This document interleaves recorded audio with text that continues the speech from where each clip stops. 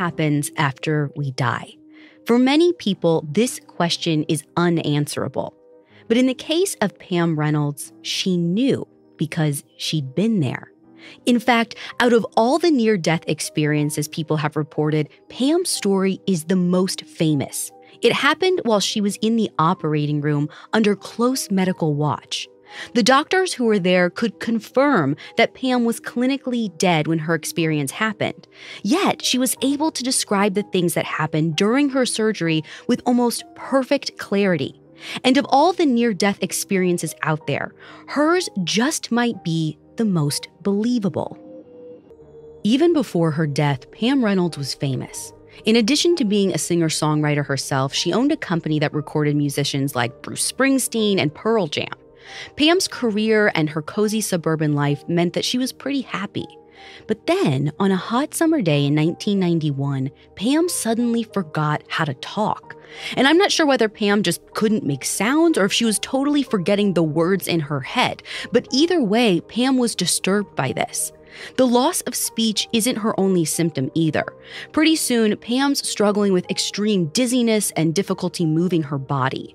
It's unclear how frequent these episodes happen or whether it was constant, but Pam knows that she has to see a doctor.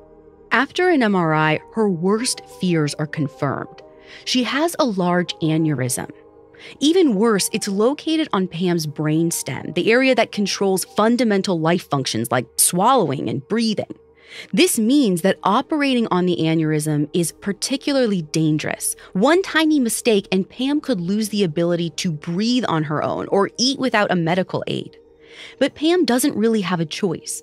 According to doctors, she is a ticking time bomb, and at any moment, the aneurysm could rupture and Pam would be dead. Pam refuses such a dire fate, so she opts for the surgery. She makes an appointment at the Barrow Institute in Arizona, where she meets with a neurosurgeon named Dr. Robert Spetzler. Dr. Spetzler tells Pam that her aneurysm is so large and it's located in such a precarious position that a normal operation actually could be fatal. So instead, he proposes what's called a standstill operation. In this feat of medical magic, he would basically drain all of the blood from Pam's head, cool her body down to 60 degrees Fahrenheit, and stop her heart from beating. This will prevent Pam's blood from pumping and reduce the risk of her aneurysm rupturing during surgery. Basically, Dr. Spetzler is going to kill Pam and then bring her back to life.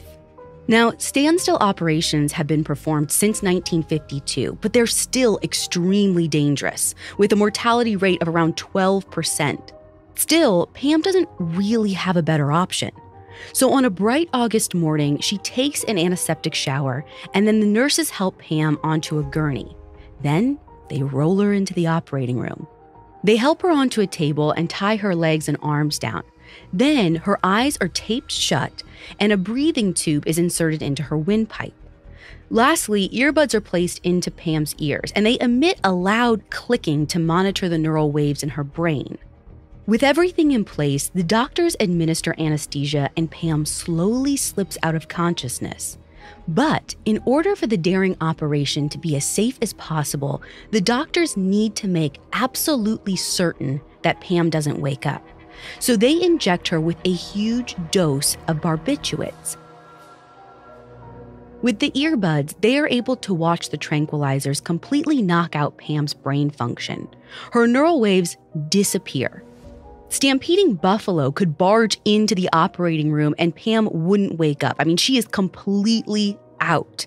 It's at this moment that a 20-person medical team files into the room. They're all there to ensure that Pam makes it back from her journey to the other side. This team of doctors helps swathe Pam in cooling blankets packed with ice. This is to help lower her body heat.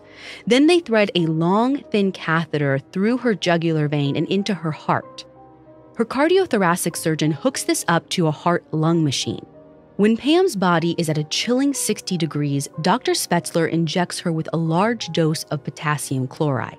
This stops Pam's heart, meaning that not only does she have no brain waves, she also has no heartbeats. So for all intents and purposes, at this point, Pam is dead. As if that's not crazy enough, though, Dr. Spetzler drains all of the blood from Pam's head. Once there's no more risk of blood causing the aneurysm to rupture, Dr. Spetzler begins his surgery. The first thing Pam hears is the buzzing of a drill as Dr. Spetzler saws open her skull. The singer-songwriter describes it as sounding like a perfect natural D.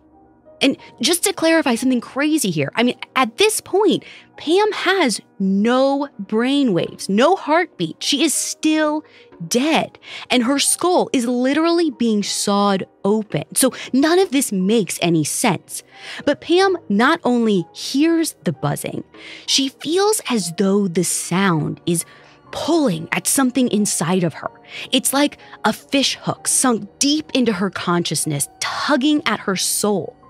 And the clearer the sound gets, the stronger the pull is, until finally Pam feels herself pop right out of the top of her head. She has a strange sort of clarity as she floats out of her body. She feels herself drift above the operating table until she's hovering somewhere near the ceiling. From this height, Pam can see everything happening below. The operating table, the tools, even her own body, all of it as clear as day.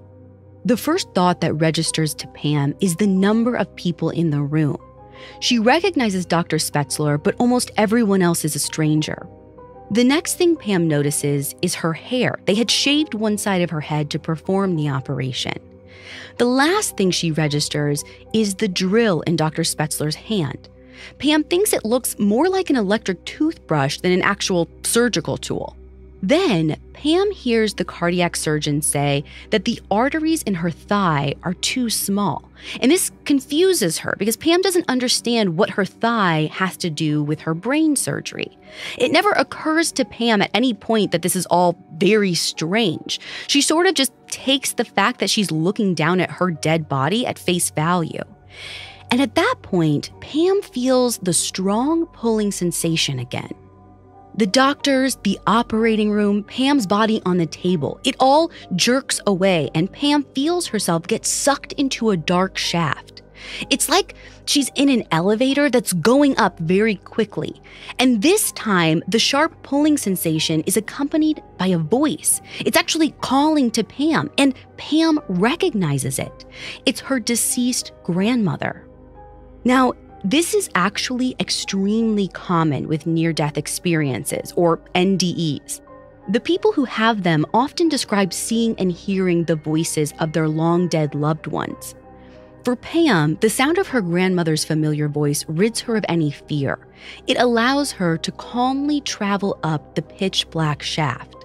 Then, suddenly, she sees a pinprick of light, and it gets brighter and brighter the higher she climbs until it becomes a glare. She instinctively tries to put her hands up to shield her eyes, but Pam's surprised to find that she doesn't actually have any hands. She can't see any of her body for that matter. She's just a floating consciousness, like an unmoored soul. Pam begins to discern figures in the light. She sees her dead grandmother, her great-great-aunt Maggie, her Uncle Gene. All of them are bathed in a bright light. Pam asks her relatives if the light is God, and they tell her it isn't. They explain that the light is actually God's breath. And this awes Pam. She's moved by the thought that she is standing in the breath of God. And the longer she's there, the more she wants to stay. So she is alarmed when her uncle suddenly says that she has to return to her body. Pam reluctantly lets him lead her back through the dark shaft all the way down until the operating room is visible again. But on seeing her body down on the table, Pam hesitates. She's disgusted by the thought of climbing back inside of a corpse, but her uncle insists. He says it'll be just like diving into a swimming pool. As they're talking, Pam sees the surgical team below trying to revive her. They're using a defibrillator to administer shocks, which strikes Pam as really unpleasant. She senses that returning to her body will hurt, and she wants no part of it. She keeps pleading with her uncle until finally he just gives her a shove. Pam senses her consciousness falling as though from a high diving board. She feels her body jump as the surgical team delivers another ventricular shock. And just like that, Pam comes back to life. After her uncle pushes her, Pam knows she's alive. She can tell because she can hear the Eagles' iconic song Hotel California playing on the radio in the OR. Pam still has the clicking earbuds, so she shouldn't be able to hear anything. But the tune is distinct. Its lyrics hit the singer-songwriter in a different way than it ever has, as the Eagles croon, "You can check out anytime you like, but you can never leave." In the weeks after Pam's surgery, she still vividly remembers her experience, but for some reason, she doesn't share it with anyone. In fact, Pam assumes that the whole thing didn't even happen. She thinks it was just a hallucination, maybe some bizarre dream that she had right before she gained full consciousness. But then, 1 year after the surgery, Pam casually mentions to Dr. Robert Spetzler some of the details that she remembers from what she thought was her hallucination. And Spetzler is stunned. Everything Pam says matches almost exactly what transpired in the operating room. There really were 20 people in the room. The doctors really did discuss Pam's arteries being too small. The saw they used did resemble an electric toothbrush, and Hotel California was playing on the radio. Dr. Spetzler's never seen or heard of anything like this, and he can't explain it. From a scientific perspective, it makes zero sense. His reaction causes Pam to take her memories more seriously, so she contacts Dr. Michael Sabom, a cardiologist who researches near-death experiences. Dr. Sabom is immediately fascinated by Pam's case. With her permission, he accesses Pam's medical files. He too confirms that Pam's description of the surgery was accurate, and he's unable to explain how Pam knows any of these details. I mean, even if she had been conscious, she wouldn't have seen or heard anything. Sabom ultimately concludes that there had to have been some sort of extrasensory perception at work. In other words, Pam was able to somehow perceive things with her unconscious mind. And she's not the only one with this experience. Every year, there are thousands of people who report near-death experiences. Now, this name is a bit of a misnomer since many people who have NDEs weren't actually totally dead when their experience happened. But there are some people like Pam who actually did die and then come back to life. And in general, all these people call themselves experiencers. According to a Gallup poll, nearly 8 million Americans claim that they are an experiencer. These aren't just people looking for fame. Even celebrities have chimed in with their own tales of life after death. For example, in 2001, actress Sharon Stone was engulfed by a vortex of white light during a brain hemorrhage that almost left her dead. Sharon describes her NDE as beautiful. She says she interacted with deceased friends and loved ones, and when she returned from the otherworldly plane, she realized she was no longer afraid of death. All in all, her experience sounds a lot like Pam's. In his book, Transformed by the Light, pediatrician Dr. Melvin Morse outlined some key traits that characterize a full-blown NDE. The first is a clear sense of being dead. This is usually accompanied by an out-of-body experience where someone feels their consciousness or their soul float out of their body. Several people like Pam also describe traveling up through a tunnel, talking to long-deceased loved ones, and feeling an all-encompassing sense of peace and well-being. They report not wanting to return to their dead bodies or their complicated lives back on Earth. And there is one final common trait that crops up in most NDEs: the light. For Pam, the celestial light was the most profound part of her near-death experience. She remembers it as the breath of God. Sharon Stone called it a whole white light thing. But these words are tame when compared to some of the things that others have said. Some experiencers report talking with angels and running with beings of light. One man even said that he sat on Jesus Christ's lap. He says he was in awe of Christ's majesty and that they stared lovingly into each other's eyes. Some people even claim that their NDE was so powerful they were forever changed as a result. And this was actually the case with actor Tracy Morgan.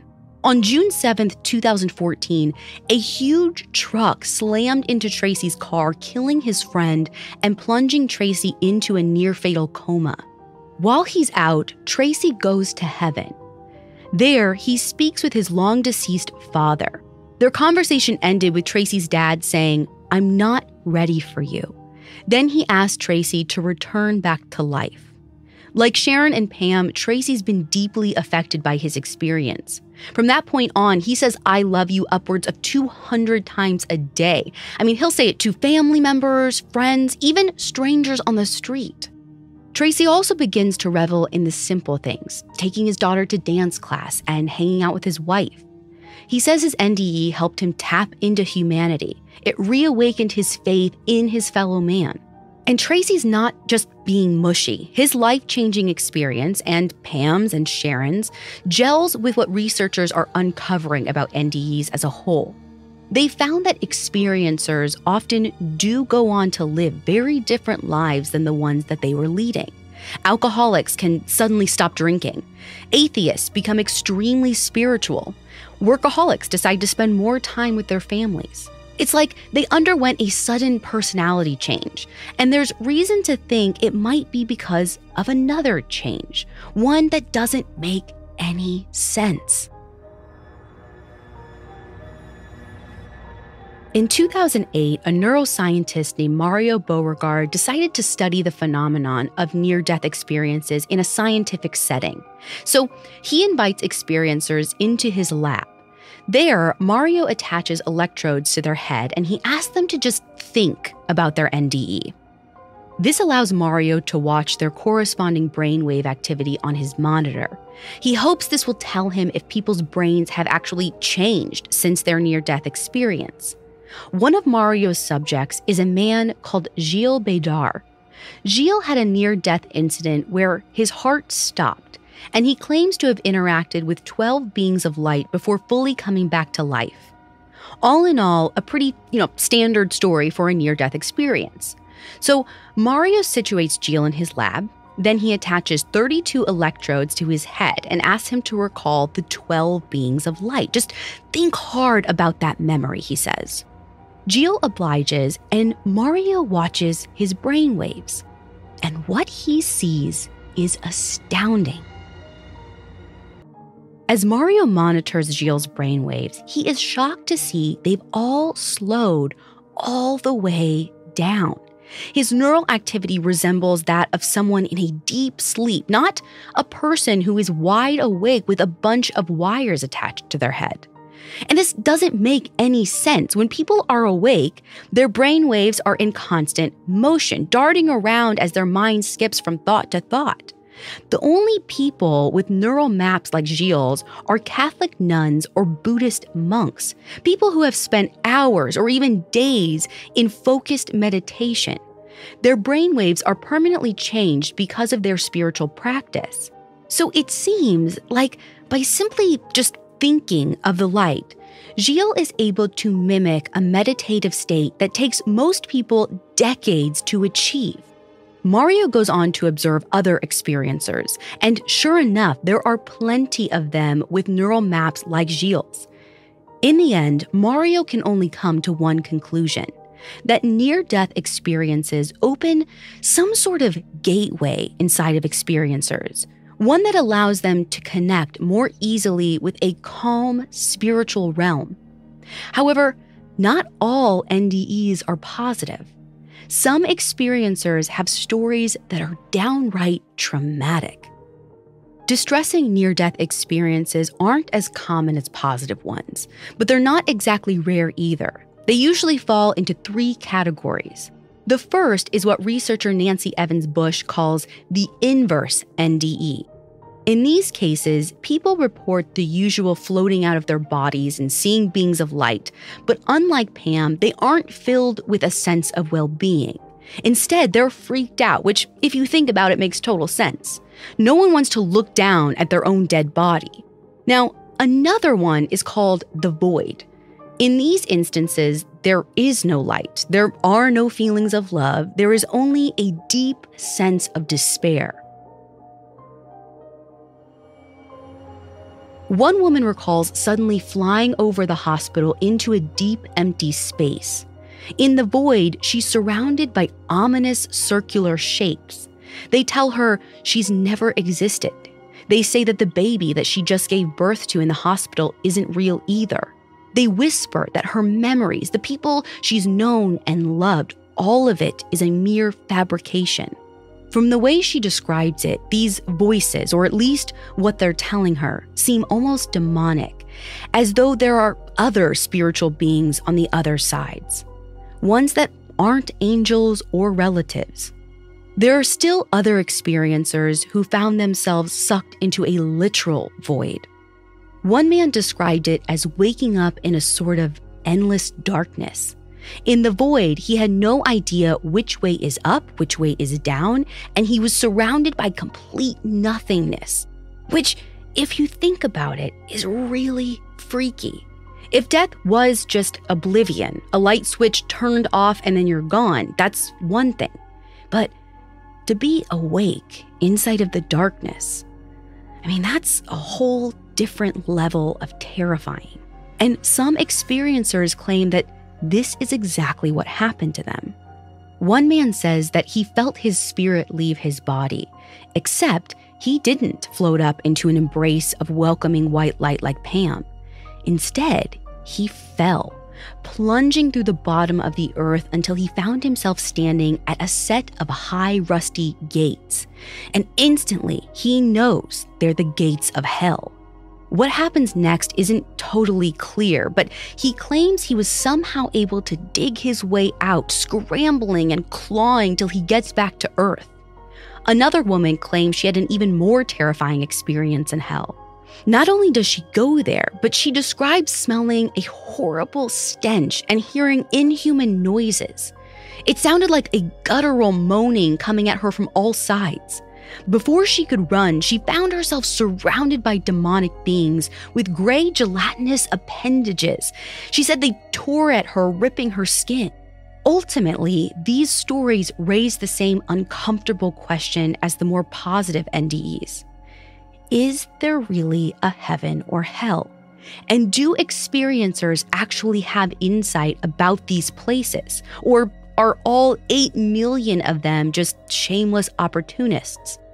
Because if one thing is certain, it's that NDEs make great stories, and great stories make for killer book deals.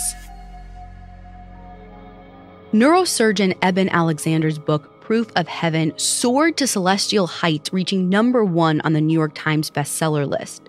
He claims that he spoke with God and interacted with angelic beings while in a medically induced coma. Dr. Mary Neal's book, To Heaven and Back, is equally heavy on angels. She claims she talked to seraphic beings following a near-fatal kayak incident. And just like Alexander's book, her story hit the bestseller shelves. Which makes total sense. Both Alexander and Neal are scientific professionals, so if anyone's NDE can be trusted, it's theirs. Or maybe their jobs provided a convenient cover. It makes their stories seem more believable. But one of the most successful books in the heaven tourism genre isn't written by a doctor. The authors were a young boy named Alex Malarkey and his father. It's called The Boy Who Came Back from Heaven. The book is published in 2010 when Alex is 12 years old, but it speaks to an event from when he was just 6 years old. Alex claims that after momentarily dying in a horrific car crash, an angel guided him to heaven. He said the gates of paradise looked white and scaly like the body of a fish. And once inside, Alex claims he spoke to Jesus Christ. Maybe it's the innocence of Alex's age, but people are convinced his story is true. The Boy Who Came Back from Heaven sells over 1 million copies. It's adapted into a TV movie. People all over America are captivated by this little boy's experience. There's only one problem. None of it is true. Just 5 years after the book is published, Alex writes an open letter stating that the entire book was a lie. According to him, he made it up because he wanted attention. Alec's publishers quickly pull the book from the shelves, but it's important to remember that this is just one case out of many. There are hundreds more tales in the heaven tourism genre that have yet to be debunked. And maybe it's easier to assume that people are simply looking for a quick profit. Which brings us back to Pam Reynolds, because her story is especially difficult to make sense of. She never seems to try and profit off her story. No books, no Hollywood films. And in that, Pam is more representative of the norm. Of the millions of people who've claimed that they've had a near-death experience, only a very small fraction try to profit from it, which has to account for something. Besides, all these people have the same thing in common. They're convinced that what happened to them was real.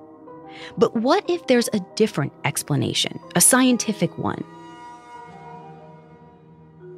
Some researchers think that the whole out-of-body experience is the result of damage in a certain area of a person's brain. According to them, Pam Reynolds' soul didn't really pop out of her head. She only felt that way because of some sort of brain trauma. But it still doesn't explain how Pam was able to recall such specific details, things that her senses were literally blocked from picking up on. In fact, the only way any of it makes sense scientifically is if she wasn't fully dead after all. Australian researcher Gerald Worley thinks this was the case with Pam.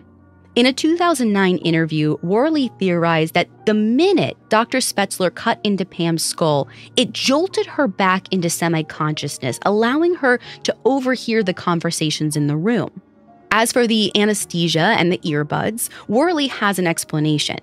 He says Pam was likely experiencing what's known as anesthesia awareness, when a person is awake but they can't actually move.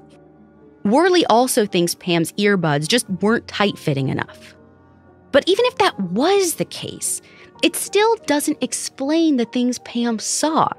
How could she have known that the drill looked like an electric toothbrush? Worley explains this by saying the drill sounded like an electric toothbrush and that Pam was able to composite an image together in her brain based on the noise alone, which, I don't know, it seems like this is grasping a bit for an explanation, and it still doesn't explain the other fantastical things that Pam and the other near-death experiencers claim that they've seen. Pam, for one, was convinced that her experience was real. Until her death in 2010, she gave the exact same story. She really did die on the operating table. She felt her consciousness leave her body. She talked to her deceased grandmother and uncle. She stood in the breath of God. A number of scientists have tried to refute Pam's claims, and none of them have been able to explain what happened. In the end, we'll never understand why Pam Reynolds was able to see, even though her eyes were taped shut, or why she could hear, even though her ears were plugged. And we'll never know whether the stories that Pam and millions of other experiencers have tried to tell us about the afterlife are actually true. At least, not until we ourselves die. For most of us, it's life's final mystery.